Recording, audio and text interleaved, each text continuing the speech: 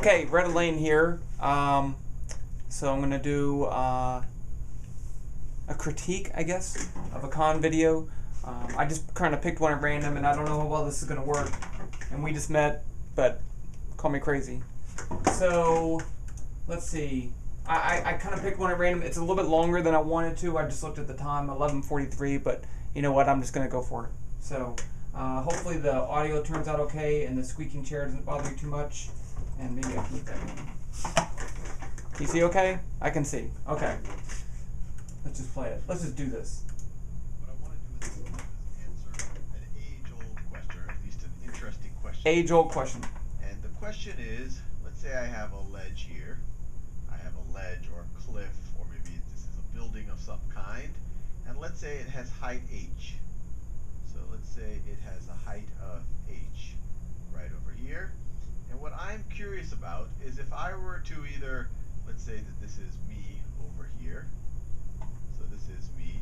If I were to either jump myself, Don't do it's that. not recommended for very large h's, or if I were to throw something, maybe a rock, off of this ledge, how fast would that either myself or would that rock be? Okay, I'm sorry, I already had to stop. One, it's not really an interesting problem, or an age-old question. That's just not true. Two, he automatically goes in there saying, okay, well, if you throw a rock. I don't know how he's going to solve the problem, but I suspect he's going to say, drop the rock, which is a completely different problem. Let's just go. I'm never going to get through this thing. It's too long. When it gets right before it hits the ground. And like all of the other videos we're doing on projectile motion right now, we're going to ignore air resistance. And for small h's and for small velocities, that's actually reasonable.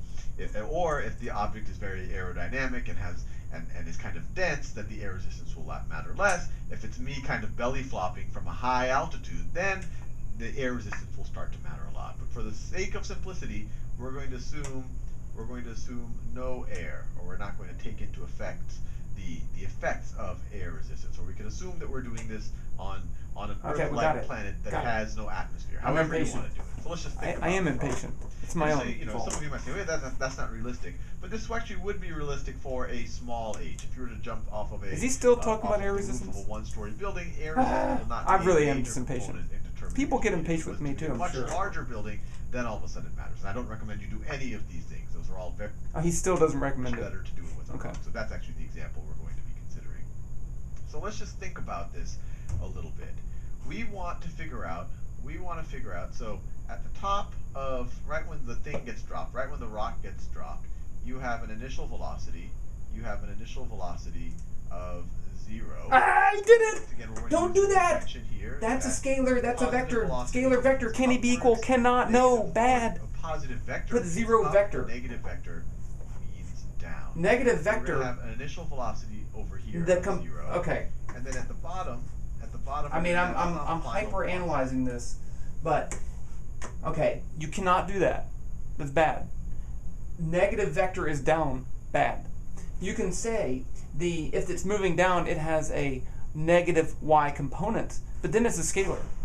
We don't say a vector going down is negative. That's not true. That's okay. I'm never gonna make it through this. Final velocity. We're going on 2.5 minutes. We're going to have some final velocity here that is going to be a negative number. So it's going to have some negative value over here. So this is going to be get rid of the vector sign and put a y. This is going to be a negative number right over there. And we know that the acceleration of gravity for an object on free fall, or an object in free fall near the surface of the Earth, we know it, and we're going to assume that it's constant. So say something about air again. Constant Do it. Acceleration is going to be negative 9.8 meters per second squared. Vector, so what we're going to do is, given an h, and given that their initial velocity is 0, and then our acceleration is negative 9.8 meters per squared, we want to figure out what our final velocity is going to be. He said meters per squared, but that's good. We hit the ground. We're going to assume that this h is given in meters right over here, and we'll get an answer in meters per second for that final velocity. So let's see how we can figure it out. So we know some basic things, and the whole point of these is to really show you that you can always derive these more interesting questions from very basic things that we know. So we know that displacement is equal to average velocity times change in time,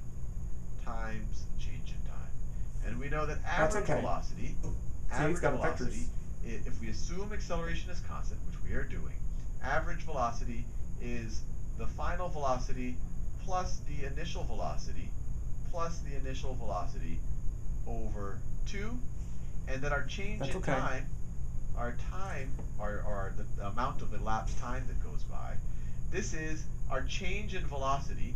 So elapsed time is the same thing, I'll write over here, is our change in velocity divided by our acceleration. And just to make sure you understand this, it just comes straight from the idea that acceleration, let me write it this way, that that's not good. Velocity, how do you do vector divided by vector?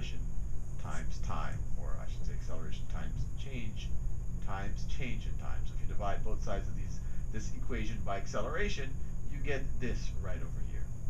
So that is what our displacement. Remember, I want an expression for displacement in terms of the things we know. So you should just, at this point, just say, okay, boom, we're going to just deal one dimension, and boom, just use the y coordinate. And then you can do delta v y divided by ay. You can do that. We know that our initial velocity is 0.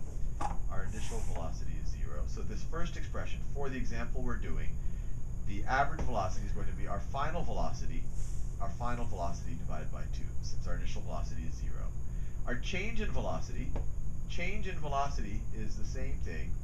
Change in velocity is the same thing as final velocity minus initial velocity. And once again, we know that the initial velocity is 0 here.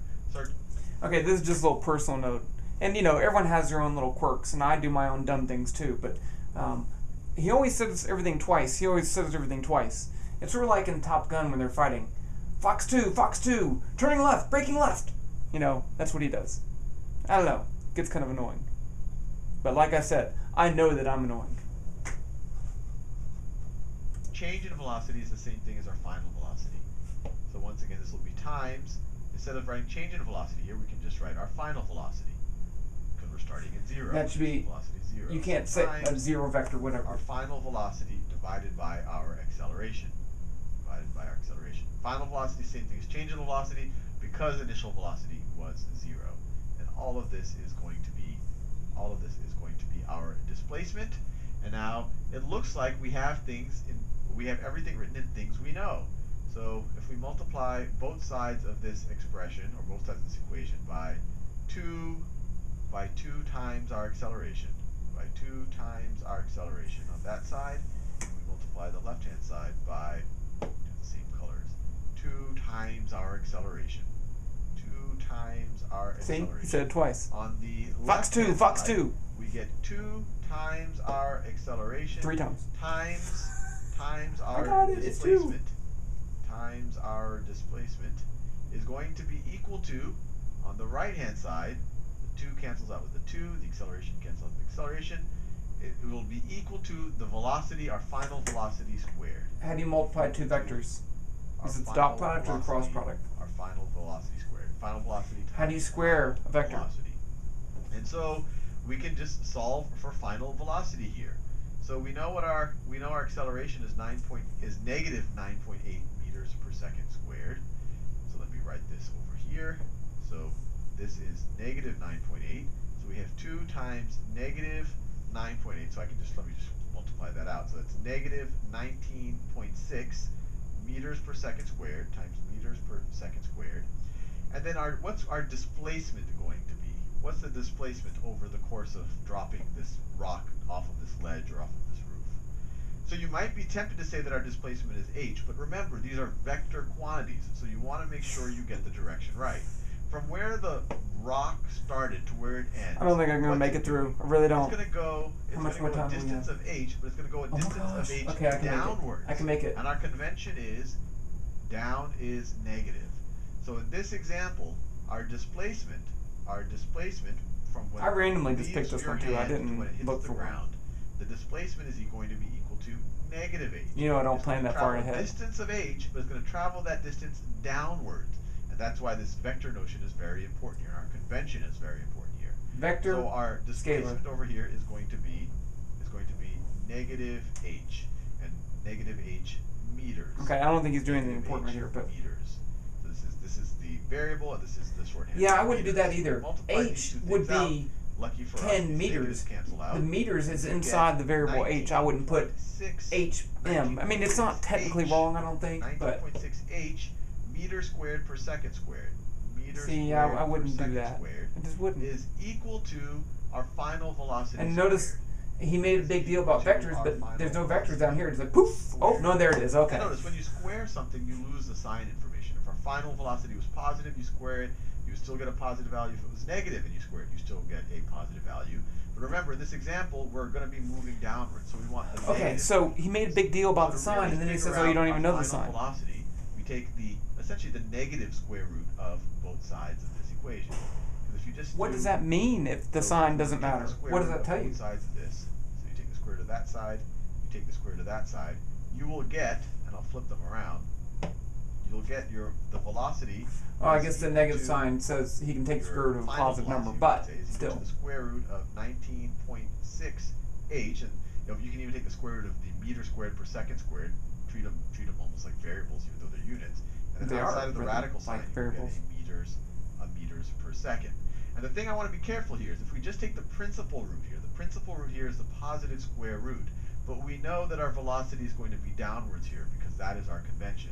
So we want to make sure we get the negative square root. So let's try it out with some numbers. We've essentially solved what we set out to solve at the beginning of this video. How fast would we be falling as a function of the height? But let's try it out with some things. Let's say that the height is, I don't know, let's say the height is 5 meters. 5 meters, which would be probably jumping off of or throwing a rock off of a one-story commercial one-story building. Dropping. That's about. What would happen if you throw it? 15 feet. Then yeah, this. about the roof of a commercial Well, building. I don't even want to point to the stuff, but. And so let's turn it on. And so what do we get? If we put 5 meters in here, we get 19.6.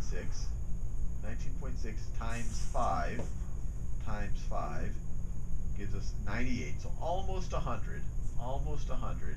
And then we want to take the square root of that. So it's going to be almost 10. So the square root of 98. It gives us roughly 9.9. And we want the negative square root of that.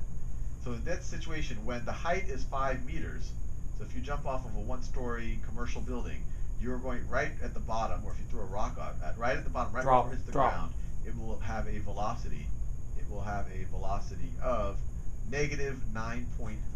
I would love to see him say something about why we're looking at right before it hits the ground. I mean, it's important. Instead of after it hits the ground. It's up to you as an exercise to figure out how fast this is in either kilometers per hour or miles per hour. You'll see it's pretty fast. It's like, it's not something you would want to do, and this is just off of a one-story building. But you can really figure this out. You can use this for really any height, as long as we're reasonably close to the surface of the Earth. This is a good start, but that's not the way I would really approach it. I think he made a little shortcut here that makes it a little confusing. Will start to matter a lot. Whatever. I made it! Yes! Okay, so I think the biggest problem, if I had to grade this if it was a student turning this in, I would say, you're confusing vectors and scalars, and that's a bad thing. The other thing was not necessarily wrong as much as it really wasn't an interesting problem. But so then someone's going to say, well, if you think it's not good, you should do this one better. So I think I'll do that. I think I'll solve this exact same problem and make a video of it, and just for comparison.